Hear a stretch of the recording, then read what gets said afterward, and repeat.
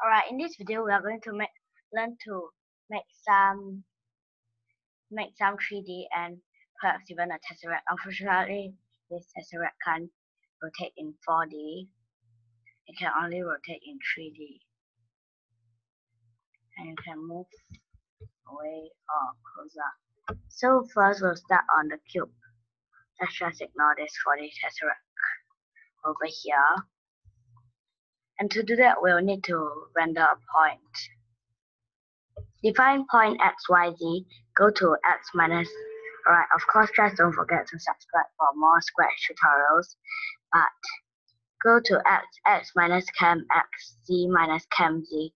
This is a difference in between x and chem x or z and chem z.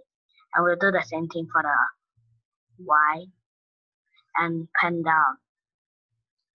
9 x1 y1 z1 x2 y2 z2.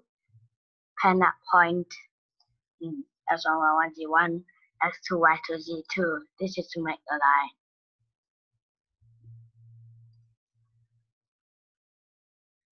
Now let's just go to 2D rectangle.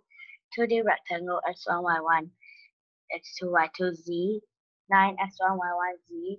So we'll just make 4 lines to connect them. And alright,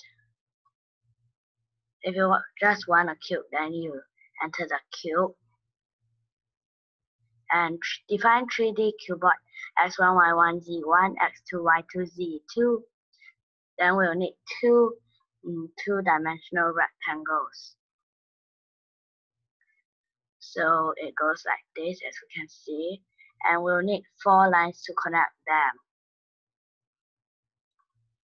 It's actually pretty easy to do 3D. And we can now put something like negative 100, negative 100, let's say 100, 100, 4, 5, 9. Nope, maybe 6. I'm not so sure. And now we get a single cube. Alright, so this is how to draw a cube. But if you're wondering on how to draw a tesseract, I'll show you. It's actually pretty easy. And we'll need our 3D.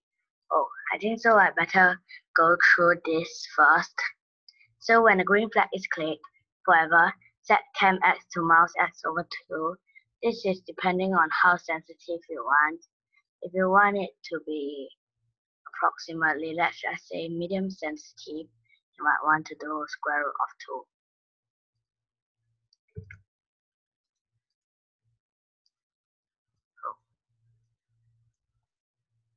This will make it slightly more sensitive, as you can see. Alright, so now we'll learn about how to make a non-rotating tesseract, which this.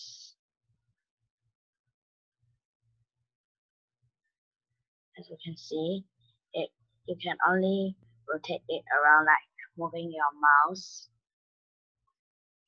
So it goes like this. It's pretty easy. Again, 3D cuboid incube x1, incube y1, incube z1, incube x2, incube y1, incube z2. Alright, incube x2, incube y2, incube z2. Actually, this is to draw the inner cube of this 4D tesseract. Incube x1, incube y1, incube z1, incube x2, incube y2, incube z2, outcube x1, outcube y1, outcube z1, outcube x2, outcube y2, outcube z2. That's pretty long.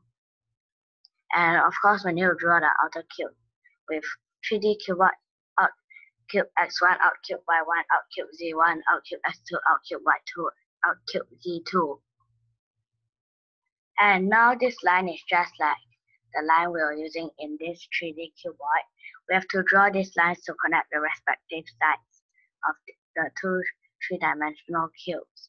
For example, incube x1, y1, z1, x1, y1, z2, z1 actually for the out cube, and x1, y1, z2, x1, outcube x1, y1, z2, incube x1, y2, z1, outcube x1, y2, z1, and so on.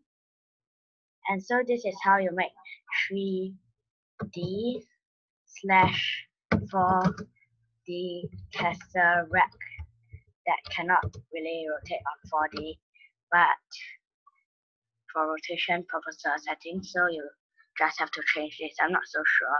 I'm not really good at 4D. Anyway, thanks for watching. If you like it, please subscribe, and that's the end of this video.